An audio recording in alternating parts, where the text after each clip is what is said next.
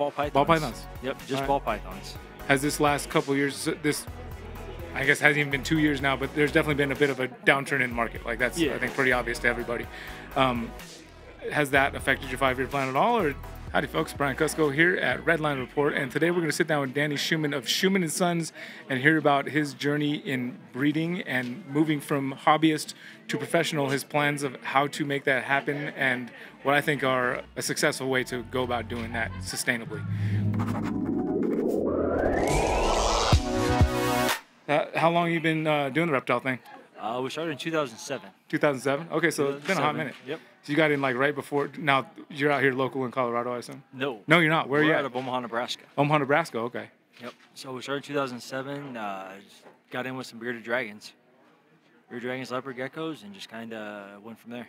Did the 08 thing affect you guys out there? Not really. Not really? I mean, we started kind of just breeding small. Just grabbed a couple things, tested the water, seeing where things were going, and I mean, really didn't start doing shows until we started getting into snakes in 2017. Okay, 10 years later. Yeah, 10 years later. We were just selling to pet stores and stuff, getting our name and stuff out there to the pet stores locally. And what got you into like reptiles? So in 07, like how old were you in 07? I just went to a local pet store with a buddy of mine. And you were how old in 07? I know, I'm asking you to do math. I know, right? Let's see. I'll be 40 this year. Okay, so you were... So... Now I have to do math. 20. I was about 25. Okay. Right around there. And it was going to visit a pet store? Just just visiting a local pet store, checking things out. And the next thing you knew, you had some animals? Next thing you know, I had one bearded dragon. And then the one bearded dragon, I started doing research, and I'm like, oh, you could... looking at all the different morphs and colors and stuff. And at the time, there was really nothing. Translucents and reds were basically what you were looking at. So I'm like, well, we'll see what we can do. Go from there. And what was it about snakes that was the thing that got you to coming to shows? You're saying that's when you started coming to vend? Yeah, when I started vending, we did a few shows because we did the bearded dragons, then leopard geckos. Then we got into doing some crested geckos and gargoyles. And I'd take some of those and do a few small shows, but nothing like real crazy. And then a buddy of mine, we had 2 kids. And I'm like, man, the geckos, it's just taking too much time. So we sold everything off. My buddy's like, hey, you need to get into some snakes. And we got a couple ball pythons and started going to some of the shows and just met some of basically all the people that were talking to all the vendors and stuff, and kind of just grew from there. So Schumann & Sons, is you with your boys? Or? Yep. Nice. My 2 boys. My wife helps out. She's like, everybody gives her a hard time because she's not in any of the pictures, but she's like, I do 50% of the work also. So at least the last name's there. So she could be part of it. Yeah, she could be part of it. She's made a couple stickers for herself because everybody gives her a hard time that you're not in. She's like, you're not in, but you do the work also. You come to every show, you clean, you do everything at the house. So she's like, yeah, but it just didn't sound right. Schumann & Sons sounded better than Schumann and Wife and Sons. Well, is she not a Schumann? She's a Schumann. Oh, there you go. She's a Schumann. So, Schumann & Sons, it all works out. Yeah, Schumann. So it doesn't have to be Schumann's. Schumann means all-encompassing Schumann. Yeah, the whole family. Whole family and the 2 boys, so... That's cool that she helps out a lot. I think that it'd probably be tough. A lot of the successful people I know out there, like their wives are very supportive in actually doing the work. And yeah, for sure. That's pretty cool. Has she always been into it with you? Or how long have you guys, how old's your family? Like, lots of questions. So we got together in 2007. And then, like I said, I had the one bearded dragon when we got together. And she's like, okay, we can try different things. And she kind of supported me from the get-go on what I wanted to do. The snakes were a tough sale for her because she was terrified of them. But once we had the first clutch hatch out and everything, and she was seeing the babies, and she's like, oh, this ain't too bad, and just started gradually progressing. And now she's got no problem. Going downstairs, we clean and do everything together. That's awesome, man. Yeah, my wife was the same way. She had like nightmares about snakes and stuff. And then when we found out we were going to do snake things, she was like, what? She doesn't necessarily go down to clean, though. That would be cool. She helps out every once in a while to clean. But most of it, falls on me. She takes care of the kids, getting them to school and everything. And when I get out, my job allows me to get off before she does. So I'll go home and I'll try and do snake chores when I get home. That way, then in the evening, kids got sports and stuff. So you got full-time work, family, sports stuff, and doing snakes. Did you other reptiles still too, or just snakes? My youngest son is actually getting into the crested geckos and gargoyles. So he wanted to venture in and kind of dip his feet into that. And this is actually his first. Well, this is his second show vending at. And so we helped him out, got him going with it, and I said, we'll help you do this stuff. So we got kind of back into the crested and gargoyles now, because he wanted to get back into them. I'm sure there's many more, but I know of 2 other people for sure that live in Nebraska who I know are like big into reptiles. Is there kind of a decent scene out there? Or? We got a decent scene out there, yeah. I mean, not oversaturated, but there's a couple of bigger name people there. Between boas, geckos, some of them just don't. They're not on social media a ton, but they still produce some stellar animals. Do you do much social media stuff? We do. I know you got your Instagram page, of course. Yeah, we do a fair amount of social media. We're kind of slacking this year, just getting everything going. I started a new job last year, so that kind of took a little bit of precedence over the social media part of it.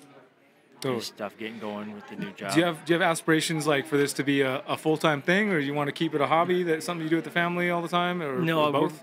We're planning on me doing it full-time probably we're saying 5 years. Okay.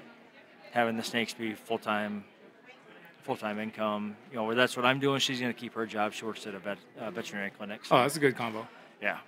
So we'll keep that, and I'll do the snakes full-time. So what does that plan look like? What do you think will be changing from what you're doing now to what you'll be doing 5 years from now? Or what are the steps along the way that you're planning to take to get there?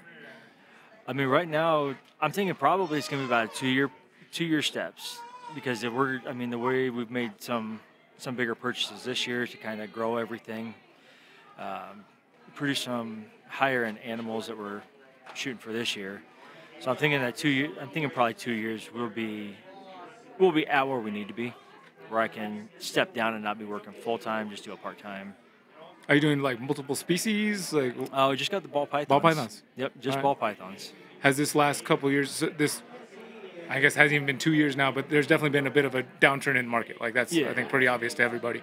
Has that affected your 5-year plan at all, or not really? Not really. No, because the projects we're going with, I think that they're still holding that value, and we're seeing pretty good results with them. That's awesome, man. Yeah, so, I'm glad to hear that. I think that where we're going with those, we should have a pretty good turnout. It's awesome. Do you guys do any kind of educational stuff? Also, I know you're very busy already with full-time job and all that, but do you guys do any kind of stuff like in local community? I don't know, going to schools and stuff or anything like that? Not really, no. How many shows you do, like a year? We're doing about 24 shows a year. That's a lot of shows. Yes. Okay. Yes. That's like a show every 2 weeks. Yes. It gets to be kind of much, but we pack the kids up, we get them out there, get them learning and interacting with everybody. I think that's going to be a big part of your success, is how many shows you're doing, and the fact that your boys are coming with you and running stuff. I see that being. If I had to think of a way for it to work for you, I think that's going to work, because the more you're getting out there, two shows a month is a lot. Right. And the fact that your family is coming with you, though, it makes it sustainable. Yeah. So I'm not. They're with me all the time. I'm not leaving them at home. Going and saying, hey, I got to go do a show. You guys, see you later. So we're all, it's a whole family deal. Yeah. We pack everybody up, we come to the shows, and, pretty much everybody in the room knows my kid's running around. And so, Yeah, I love that, man. That's awesome. That's beautiful, dude. Seriously. I love that. I said, we'll take them out to Tinley. We do the bigger shows, and I'm like, you guys know you know what you're doing here. How old are they now? 9 and 11. 9 and 11, and they're holding it down. Yep, they're holding it down. They're running stuff. My oldest one, he's back and forth with them between playing video games and coming downstairs. But my youngest, my 9-year-old, he's like, I'm gonna go help with the reptiles. help with the snakes, help with my geckos, and go from there. It's awesome, man. Yeah, kids are gonna fluctuate here and there. You know, you can't, Right. can't control their likes and interests. Right. I can't control everything, but I mean, as long as you're putting in a little bit of effort and trying, then that's all I care. I mean, that's all I really want. Yeah, that's cool, man. Well, people want to follow along with what you're doing and everything. Where can they do that? So we're on Facebook and Instagram. Our 2 main platforms. Then Morph Market, obviously for them. So Schumann and Sons on all Schumann those. and Sons on all of them. Yep. Awesome. Is there anything that you wanna put out there, hopes and dreams, or just messages for folks that are in your spot, maybe looking to move to full time at some point? Just keep pushing on. Don't let people discourage you. You know, go for what you want to do, and don't just. I mean, follow your own dreams instead of somebody else's, and make what you want to make. Yeah, man. It's good stuff. All right, Danny. Hey, I appreciate you taking the time, dude. Yeah, Let's go time and get the music cracking. Awesome, dude. I love what you're doing, man. Having the whole family involved, going to all those shows. Right. I mean, that's educational stuff right there. You got people coming to the shows. They see you with your boys. Like, that's huge. I mean, that's what we try to do. I said, you know, if we're gonna do it, we gotta do it as a family and get everybody involved. Yeah, that's awesome, man. I'm happy for you. Like I said, kids love doing it. And sometimes it's a struggle, but Sure. I mean, yeah, kids are a struggle, dude. They're kids. I mean, it's kids. They're kids. If life was easy, it wouldn't be fun anymore. So. Yeah, no doubt. Yeah, kids. Something I got to remind myself time and time again is like, my kids aren't where I'm at. They're still going through what I've been through a whole thing of. I can't expect them to be where I'm at and understand all these things. And even as much as I sometimes forget that, I got to remind myself, okay, they're still. They haven't seen everything we've seen yet. They're still figuring it out. They're still kids. I mean, there's times here that I'm like, you know, the boys are back behind the table and they're kind of fighting each other. And I'm like, it's like I was young before too. I mean, yes, do I want you to behave and you know how to act. I mean, they know how to behave at the shows, but still, I got to remind myself they are still kids. You got to stop, take a breath, and we'll get through it. Yep, absolutely. So. It's cool. It's encouraging for me too to hear that. Yeah, they're just kids. I mean, yep. They're trying their hardest, and sometimes it can be a struggle. I mean, there's days I struggle getting through. So yeah, no doubt, dude, no doubt. All right, thank you guys for watching Redline Report. We'll be back here next week with another interview. Hope to see you then. Until then, y'all take care.